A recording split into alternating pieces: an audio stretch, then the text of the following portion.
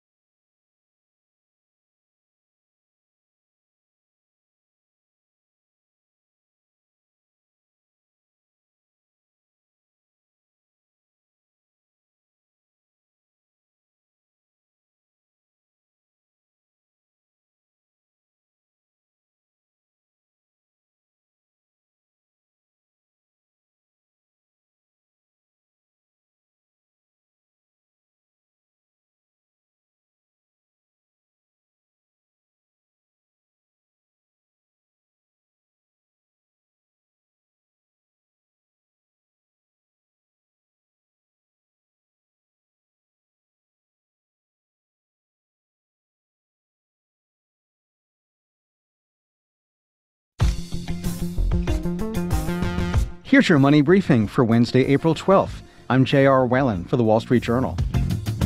Your credit card bill likely has a recurring charge from a subscription you might have forgotten you even had. Now more Americans are taking a closer look at those charges and canceling their subscriptions. Wall Street Journal reporter Rachel Wolf joins us with more. Hey, Rachel, thanks for being with us. Thanks so much for having me on. So, Rachel, why have people built up so many subscriptions? We really reached peak subscription during the pandemic when everybody was at home. Think streaming, think boxes of stuff delivered to your door. So the number of new subscriptions per user peaked in the third quarter of 2022. That means streaming services, digital memberships, food of the month clubs, etc., etc. Since then, cancellations are actually outpacing new subscriptions, according to financial planning app Rocket Money. So, in other words, we've really reached peak subscription, and now we're coming down off of a high. So what's caused people to take a closer look at the money they're spending on subscriptions? Household budgets are getting a lot tighter. We have inflation, other economic uncertainties like a cooling job market.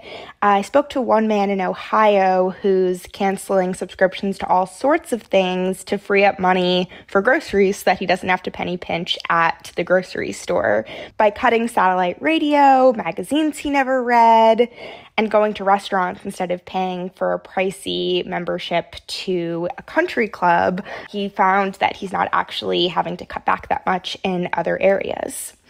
So about a third of people who responded to a Credit Karma survey said that their biggest financial mistake last year was paying for services they never used, which I know I can relate to.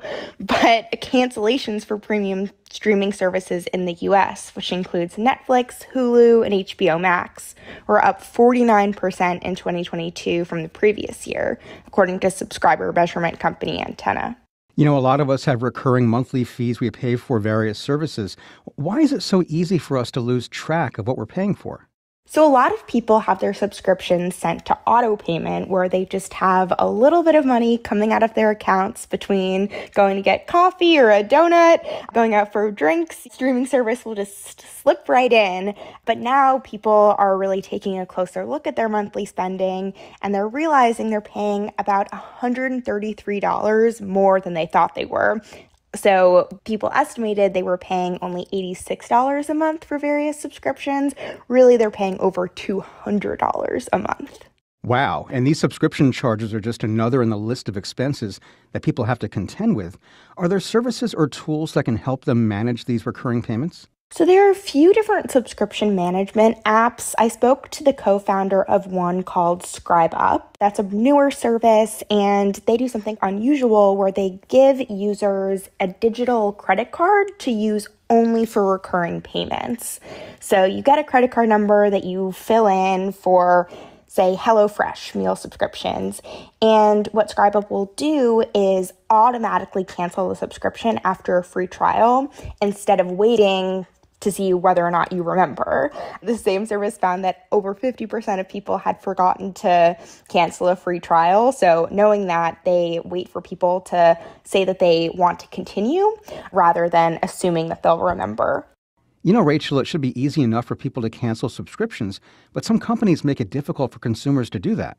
So I spoke to one consumer who didn't realize she was paying for ClassPass for about 5 years without really ever using it. And so she ended up spending over $5,000 on the subscription that she never used. She said she wasn't able to get the money back when she reached out to them, which she was very disappointed by. And she expected ClassPass to let her know that they were going to keep charging her rather than just assuming that she would remember to cancel. So I was able to get a comment from ClassPass, and ClassPass said that when members sign up, they're notified that their memberships automatically renew on the same day each month. And they added that ClassPass does send reminders when members have not used their accounts to book classes. But a new proposal from the Federal Trade Commission could make it even simpler to break up with your subscriptions. The consumer watchdog actually wants to require merchants to allow for online cancellation and to get consent before presenting customers with retention offers. Wow, but still, that's $5,000 that consumer racked up. Are they able to get that money back? Unfortunately not. Well, no doubt some consumers have a negative feeling about subscriptions and the recurring charges. What are companies doing to get ahead of that that would reflect the negative sentiment. Some companies are shifting their business model to meet changing consumer feelings about subscriptions. BarkBox, which provides a monthly package of dog treats and toys, is one of them. The company recently laid off 12% of its staff and said it would invest more in non-subscription products, including treats and other consumables, after weaker than predicted earnings. HelloFresh, a grocery delivery service, also expects its number of active customers to decline in the first half of 2023, after dropping to 7.1 million in the fourth quarter of 2022 from 8 million in the third quarter. So you can see that these companies are trying new things. They had been on a subscription high for so long. There was a real subscription mania. Now consumers aren't just willing to keep subscribing and not looking at their bills. They're thinking harder and realizing that they may not actually need these things. All right, that's Wall Street Journal reporter Rachel Wolf with us. Rachel, thanks so much for being with us. Thanks so much for having me. And that's your Money Briefing. I'm J.R. Whalen for the Wall Street Journal.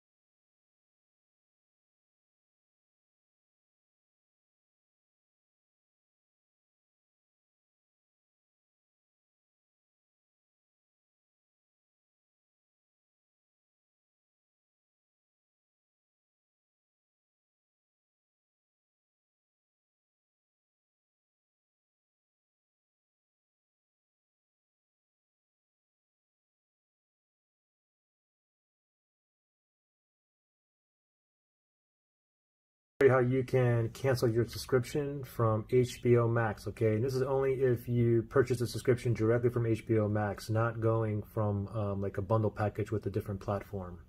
And you can cancel membership using your phone or computer, iPad, tablet, or whatnot. So first thing is go ahead and open up your browser. So I'll open up Safari on my iPhone here, so Safari browser. And then you just want to go down here and type in HBO max.com, okay, and click on go right there. Okay, now we just have to go ahead and sign in. Okay, so the top right hand side near the middle up to sign in, let's tap on sign in right there, and then once you sign in, go ahead and click on your profile. Okay, now you can see the little V for my avatar up there. What I want to do is tap on that, and then from here I'm going to go ahead and tap on the settings icon up here. Okay, so I'll tap on the settings right there, and now you get this. All right, now if you're on a computer, once you sign into your profile, to go to the settings, just go ahead and click on your avatar here, and then you just want to go down to where it says settings, as if you're using a computer. So from here on the phone, under settings, we can see subscription here. Let's tap on subscription right there, and we can see my plan here, and on the bottom I'm going to tap on manage subscription. So I'm going to tap on that right there. Give this 1 second to load here. And then once you're here, okay, under my account, if you scroll down a little bit, you can see cancel subscription right there. All right, so we can just go ahead and tap on that, and then go ahead and pick one of these while you want to cancel, and then go down here and put yes, cancel subscription. Pretty easy.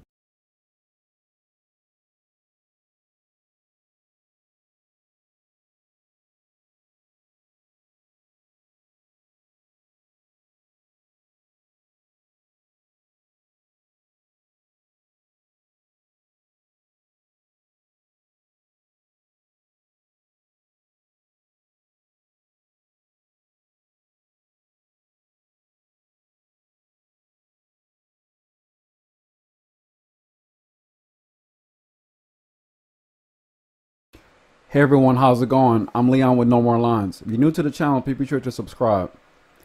So in this video, I wanted to show everyone how to cancel your HBO Max subscription. Now, as I think a lot of people know, The Matrix Resurrections is coming out tonight. It's supposed to be airing on HBO Max at 12 p.m. California time. So I'm going to probably be asleep at that time, but I'm going to definitely check it out in the morning. But this is pretty much, like I said, just a video showing you how to cancel your membership. What's cool about HBO Max is that they bill you every month, but unlike some other subscription services that cancel the service as soon as you cancel your membership, HBO Max will let you keep your service until the billing date ends. So basically, if you subscribe on today, your next billing date would be January 21st of 2022. But if you cancel today, you wouldn't get billed again, and then basically after the 21st of January of next year, you wouldn't be able to use your subscription. So it's a way to basically cancel your subscription and use it without having to worry about being billed multiple times if you don't want to be. So what you're going to do is you're going to log into your account, and you're going to go to your profile, and you're going to go to the subscription section, and you're going to see it says manage subscription. And then from here, you're going to see where it says cancel subscription. And you're going to just put in like what you want to put in there. I'm going to just put, I finished the show I signed up for. And I'm going to hit yes, cancel subscription. Okay, so now it says that your subscription will expire on January 21st, 2022. You change your mind, you can resume your subscription anytime. I actually signed up today. They billed me pretty much like almost instantaneously whenever I signed up for it. But like I said, one of the best things about it is that you'll be able to watch The Matrix and any movie that's like a Warner Brothers movie. You'll be able to watch it on here. I hope you found this video helpful. Please be sure to like the video.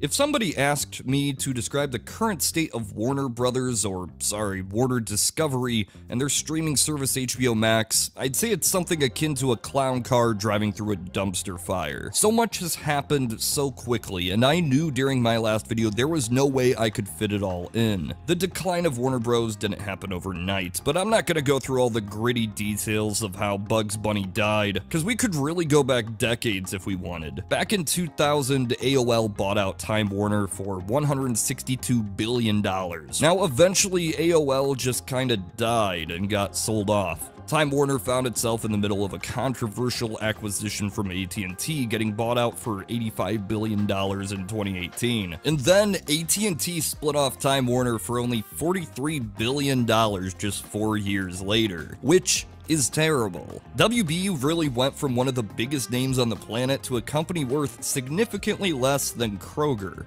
A lot of this is because there's too much lead in the water.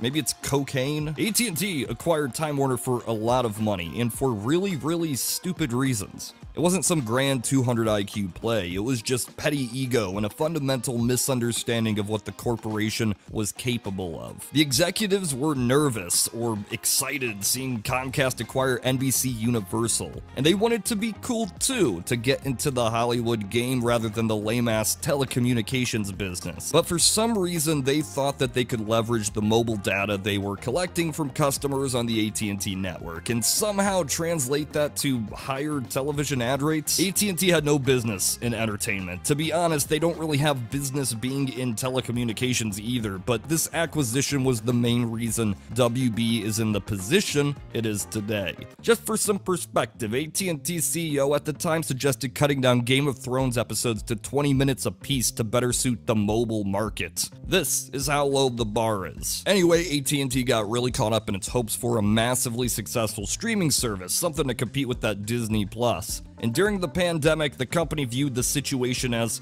a huge opportunity, actually. Movie theaters are closed, people are at home. They decided, rather than delay upcoming blockbuster films for a few months or a year, that they would just throw them out on the new streaming service HBO Max. It was bold, brash, and turns out really really stupid. When you give people the option to watch any film that you make from home, it makes less financial sense for them to go to the movie theater. Now, a lot of people had questions of how this would possibly make money when it went down, but AT&T seemed to view it all as very sensible because people were going to be using AT&T services more. But yeah, AT&T had a grand vision of removing net neutrality and blocking off anybody from viewing content from Warner Brothers unless they had AT&T internet or mobile services. But even with these billions of dollars in investments, it still didn't work out in their favor because they're just that stupid.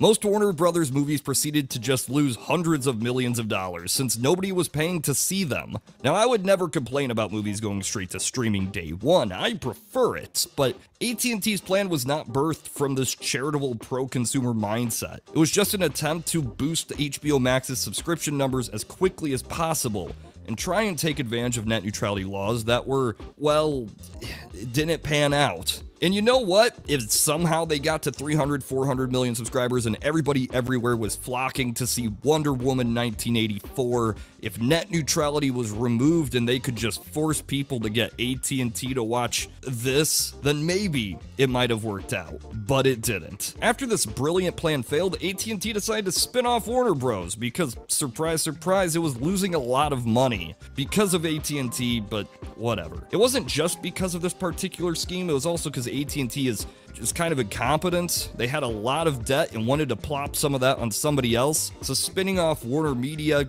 giving them the debt, selling it to Discovery, what could go wrong? What we're left with is Warner Brothers Discovery, the stuff dreams are made of. And it's been a rough time. And that's the big reason people are here. That's what you hear about. You want to hear about Batgirl in Scoob 2.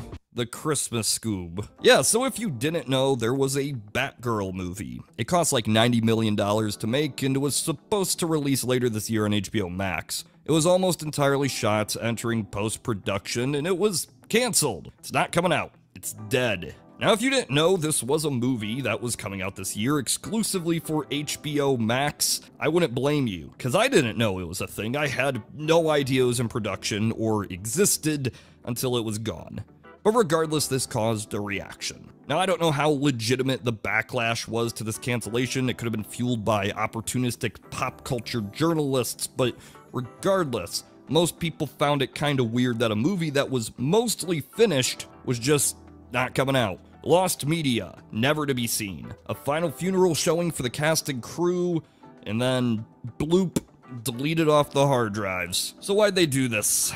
Were they just being meanies?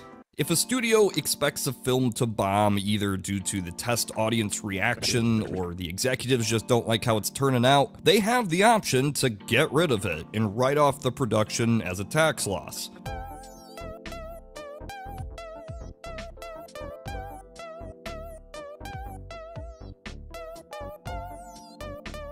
The blame here, in my opinion, should go on the old regime that greenlit this in the first place. Obviously, it wasn't going to be profitable. There's no way a $90 million Batgirl HBO Max exclusive film was going to bring in $90 million from tens of millions of new subscribers to the service. It just wasn't going to happen. I mean, if people already like DC, they're probably subscribed to HBO Max. It's not like you're finding a whole new audience from this. Now, some have said, why don't they just release it in cinema and hope for the best from the box office? Well, one, they would have to spend like another $90 million on marketing, and this film doesn't seem to mesh with the future plans of DC. There just seems to be a lot of reasons this particular movie was canceled. In terms of Scoob 2, reportedly it's almost finished, and wouldn't cost too much to get it done. And while it's still being wrote off for tax purposes, it's possible the movie could be brought back in the future if WB wanted to pay back those deductions to the federal government. I don't think they will, but some people do. Other than that, we have the much publicized removal of HBO original movies, shows, Sesame Street episodes, and Cartoon Network stuff. This to me was a bit more bizarre than Batgirl, because for one, they already own it. It's content that's been paid for, it's done, it exists, it's out, and at first glance it seems entirely counterproductive to remove content from your streaming service that you made for your streaming service. But there's a reason for this, and again, it's money.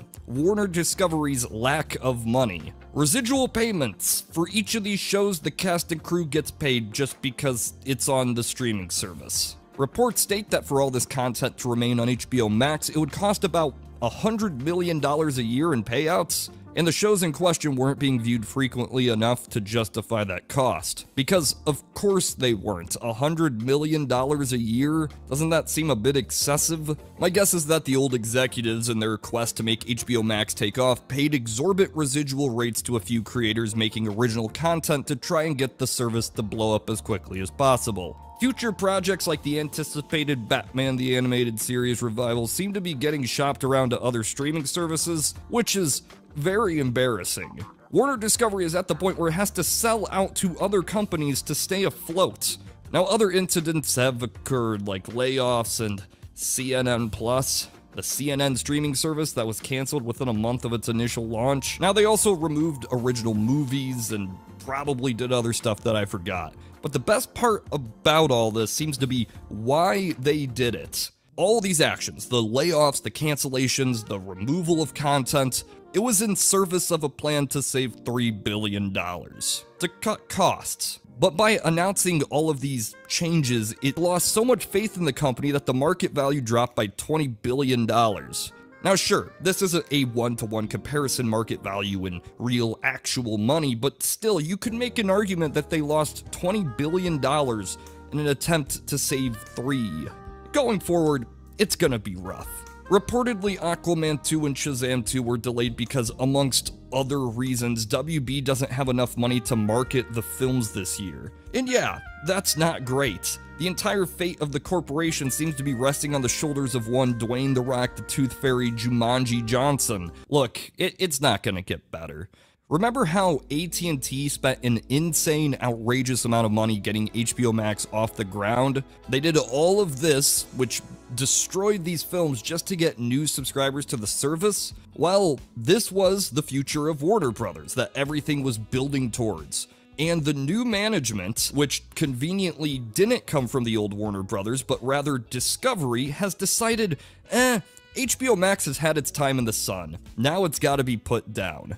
That's right, after billions of dollars of debt and costs and losses, they just want to start over, which is mind-blowing to me, because it's about the last thing you would want to do right now. The only stable part of your company, and you just say, let's get rid of it? I think the reason they're doing this is corporate politics. I think it's as simple as guy comes from Discovery, he doesn't want to build off the achievements and service of the old guard. He's got to get his own project, make a new service that's his trophy. One that combines HBO Max and Discovery Plus into a new, more expensive platform. Now, one might question, why not take the garbage on Discovery Plus that nobody is actually watching anyway and just shove it on HBO Max? Well, that would just make too much sense. HBO Max has all these subscribers. Discovery Plus has this many. Of course, it doesn't make sense to just get rid of HBO Max after all this work and effort, so it's gotta be ego. They don't want Discovery content playing second fiddle, even though it absolutely is second fiddle. And by doing this, it might kill the whole company, who knows? Just the logistics of trying to start a new streaming service. You have no guarantee that in 2 years, people are going to want to go to a new thing. Who knows how many people just sign up to HBO Max for the big push, the big movies, and forgot to cancel their subscriptions. Moving over here is a massive risk that makes no sense. It boggles the mind that a corporation with so many notable IPs, so many ways to make money, could be collapsing like this. Am I saying that I could have done a better job? Yes. Yes, I am. And I think you could too. Any random person off the street would probably manage to keep this trash heap afloat a bit longer than these executives who are paid millions of dollars. So here's to you, stupid-ass decisions. I'll see you in 2 years when you merge with Chipotle.